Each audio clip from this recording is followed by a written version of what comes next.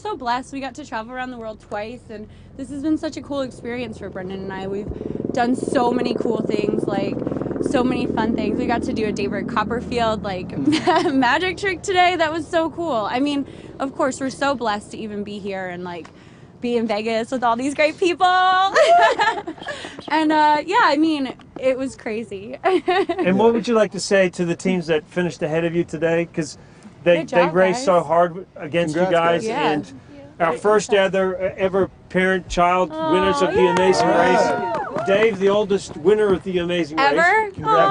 Thank you. Thanks. Anything else you want to say? We love this place. Yeah, hey, I think everybody here is an all-star. We love everyone. Amazing Race is awesome.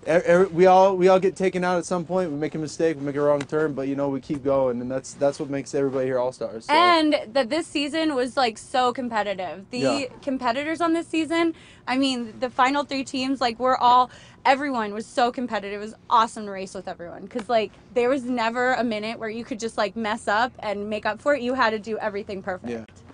So I'm just ready. We're proud to race with you guys. Yeah, it's been an amazing season.